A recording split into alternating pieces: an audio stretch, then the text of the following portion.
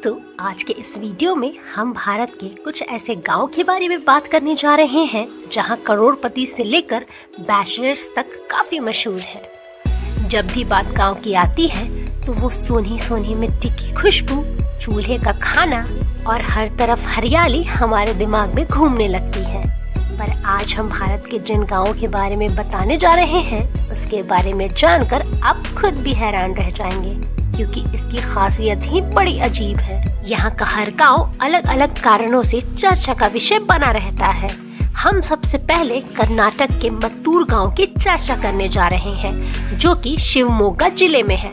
आमतौर पर लोगों को यहाँ संस्कृत बोलते हुए देखा जा सकता है। ये आपको हैरानी की बात जरूर लगेगी, क्योंकि कर्नाटक की आधिकारिक भाषा तो कन्नड़ है, लेकिन इसके बावजूद भी इस गांव के लोग संस्कृत भाषा बोलते हैं। अब हम नागालैंड के एक गांव लोंगवा की बात करने जा रहे हैं, जो मोन जिले में स्थित है।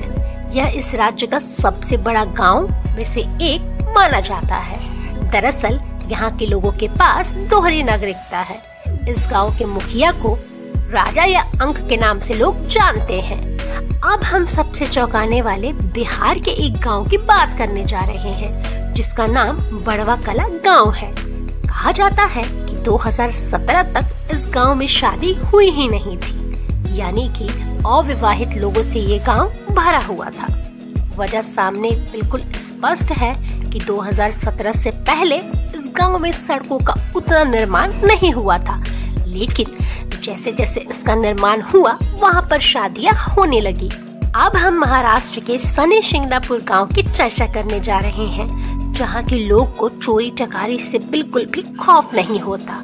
ये लोग अपने घर का दरवाजा कभी बंद नहीं करते और बहुत सारे घरों दुकानों में तो दरवाजा होता भी नहीं है, क्योंकि उन्हें पता है कि शनिदेव की महिमा की वजह से उनके साथ कभी कुछ गलत नहीं होगा, और कभी कोई ऐसा करने के बारे में सोचेगा तो शनिदेव उसे हमेशा दंडित करते हैं।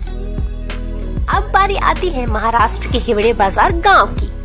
कई बार गांव का नाम सुनकर आपकी मानसिकता इस बात पर जरूर टिकी होगी कि गांव के लोग इतने अमीर नहीं होते हैं जितने शहर के लोग होते हैं, लेकिन यहाँ पर ये बात गलत साबित हो जाती है। महाराष्ट्र का ये गांव करोड़पतियों के गांव के नाम से मशहूर है, जहां आपको 50 से भी ज्यादा करोड़पति लोग मिल जाएंगे।